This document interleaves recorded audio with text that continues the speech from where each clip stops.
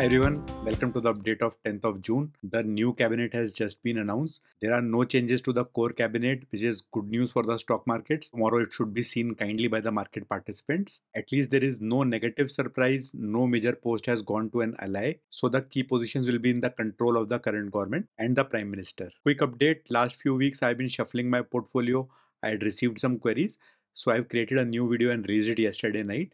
It is all about the fundamentals required to create a new portfolio from scratch. Do watch it if you haven't. Stock of the day today was Motilal Oswal. They gave a bonus 1:3, which means if you had one share, you'll get 3 more. The sad part is that most of the participants like me didn't have enough shares in the demat today, though the ex bonus date is today. As a result, the stock opened 20%, but we missed the gains. The stock closed 8% up only. So 12% of those gains are gone. Tomorrow the stock may actually open a bit in red because there will be oversupply. This is something that the markets and SEBI should try and fix. Ex-bonus date maybe advance it by one day when people have the shares in their demat. Not when the market responds, but there are not enough shares in the demat account. Today, if you are an investor, probably it was a no-nonsense day. No major good or bad news. Markets were range-bound. But if you are a trader, it was a really scary day, for the simple reason that Reliance was really volatile today. It went up down in 1 and 2% kind of ranges, starting with the opening, which was nearly 3% gap up, came down nearly 2%, then went up, down, up, down, up, down. Huge movements in Reliance, and that impacted in the same huge movements in Nifty.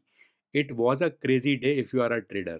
This is a lot scaled down version of the Nifty graph. However, it shows the volatility, continuous movements. This part seems like a range. However, this is a very wide range. The VIX cooled down for the day completely, down 3% at 16.40. The Manic Tuesday will now go off tomorrow. We'll have a sea of greens, and let's see how tomorrow pans out, especially on top of the cabinet announcements. No stock was up much in the top 8. However, the IT pack was under severe pressure. Infosys down 2.2%, TCS down 1%. This probably related to the US markets. Again, US is talking about interest rates. The entire market nearly was down yesterday. In India, Nifty was down 0.1%. Bank Nifty literally went nowhere. IT down 2%, which is a huge cut. Energy up 0.5%. FIs and DIs were net buyers today. It is not usual these days to see both FIs and DIs do buying. Gold corrected a bit. China is no longer going to buy a lot of gold. As a result, gold has been falling. It is now below 72,000. Silver, however, was up. Brent minor uptick. Bitcoin stable around 70,000. Today, Nifty did not do too much. However, there was huge fluctuation because banking and software were down a lot. They contributed nearly 130% to the downside. However, pharma, construction materials, some sectors did exceedingly well. Real estate operations contribute 22% to the upside. So on an average, the index did not go anywhere, but there were huge spikes, ups and downs in the sectors. Aerospace and defense, HAL was up, but Mazgaon Dock, BDL, Garden Reach, they all corrected. Automobile, Maruti down a bit, Mahindra down. Motherson Sumi has been on the tier, up another 5%. Banks ICICI and SBI were up a bit, 0.2%, but the big cuts were in HDFC Bank and Bajaj Finance. Construction engineering, IRB gave up all the gains from Friday. No major change in the other heavyweights. Cement pack was on a tier today. All stocks were up 3 to 4%. Adani Enterprises went nowhere. Power pack was up. Investment banking wise, Motilal Oswal after the bonus was up 8%. The heavyweight machinery equipment sector was under pressure today. Metals and mining, steel was up. All others were down. Oil and gas, no major change. HUL and Godrej corrected a bit, but Dabur was up. Pharma up. Real estate, most of the companies were up. Software was bleeding. Telecom, no major changes. Nifty first point today is the volumes were pretty shallow. Most stocks were trading at 40, 50, 60% kind of average volumes. What pulled the index down? Tech Mahindra, Infosys, Wipro, M&M, LTI, Mindtree, mostly IT pack. What was up? The cement pack, Ultratech, Grasim, followed by Hero, Cipla, Powergrid, Nestle, NTPC. Hardly any stocks are there in the bottom 50% when it comes to 52-week high low. Nearly 50% stocks are back in the 80% plus zone. Similarly, next 50, nearly nothing in the bottom 50%.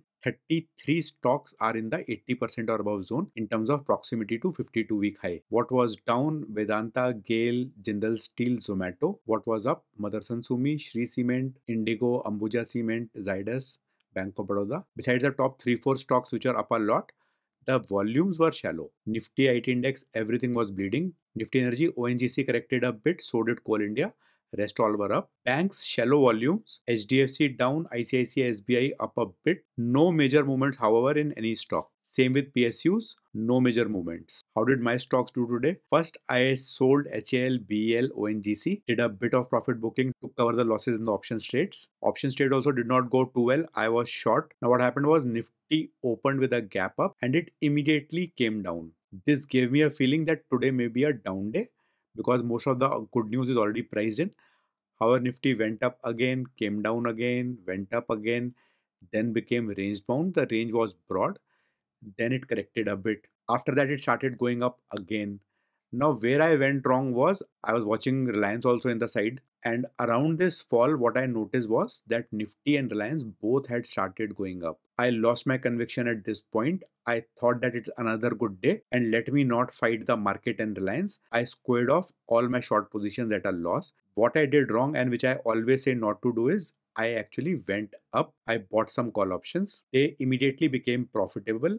At this point, I was in good profit. I had recovered significant losses also, but then all hell broke loose. Markets literally tanked. This was nearly a 150 point correction in a space of about 10 minutes. I did a lot of averaging here. I thought that markets will do a V-shaped recovery. They did recover a bit. They consolidated. At this stage, I was fearing decay. So I again booked the losses and I went short again. The shorts are doing fine as of now.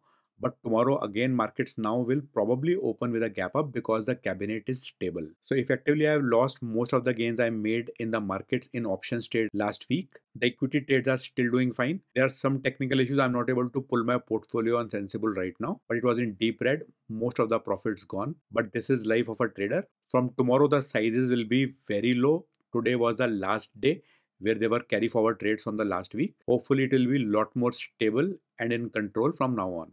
One thing I'm thinking of is markets are in an overhang of elections. I made money last week when the convictions were serving right. I lost a lot of money in the last 2 days because the convictions were not serving right. So better stay out for some time till markets get out of this election mode and some sort of semblance, some sort of technical fundamental, at least something which I'm in control of comes back, and at least the readings are not overridden by a sudden external factor which I am not aware of. Let's see, I'll keep you posted on how the trades go tomorrow. Meanwhile, have good rest. Thanks for watching. I'll see you tomorrow.